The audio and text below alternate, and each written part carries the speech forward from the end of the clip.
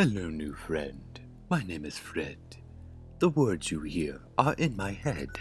I said, my name is Fred, and I've been very naughty. The story I'm about to tell, I tell you well, is of my dear Aunt Muriel, and just how I've been naughty. Viola, the farm, my aunt lives there, with precious pup and husband dear. My heart beats as fast as I drew near.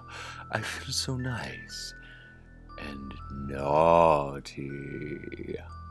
I thought just how excited they must be that I would come today.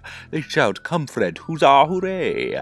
Dear boy, you look so naughty."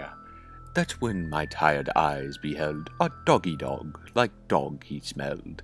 D-O-G is what he spelled, and that is how I spell naughty. Alone was I, with tender courage, and as all his fur, his furry fourage, which, I say, did encourage me to be quite naughty. Courage, your hair. It reminds me of the first time I knew just how I felt about hair. It was a day I'd not forget, the day that I met my first pet. Oh, what a lovely gift to get. I'd never felt so naughty. My fuzzy friend is what he was, this darling little ball of fuzz. And oh, such fuzz it does demand that I be naughty. He looked at me with his fetching eyes, and fetching fur did hypnotize, and filled with joy, and filled with sighs, and that's when I got naughty.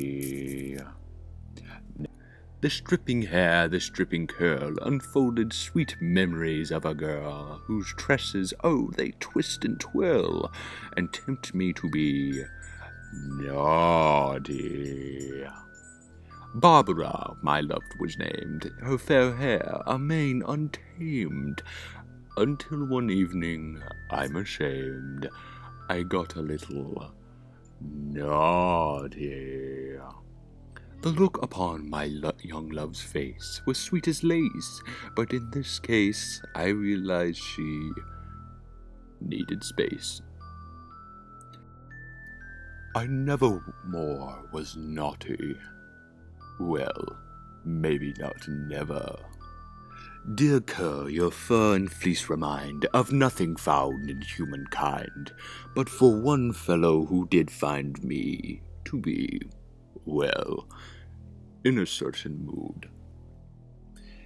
Into my shop he walked one day, with bush above and beard bouquet. That's no toupee, I pray, no way. I couldn't help but be, you know. I'd never seen such hair before. His bangs they sang, his neck it beckoned, eyebrows, armpits, all were reckoned. Soon I figured, what the heck, and guess how I was naughty. Sweet pooch, afraid I'll shave your tail. Why now, that would be weird. So ends our little story.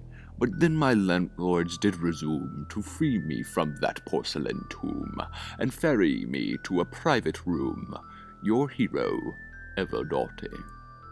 Goodbye, dear sweet aunt, I'll miss your farm, and Eustace's amulet charm. And farewell, courage, what's the harm, if I was slightly naughty? With love, Fred.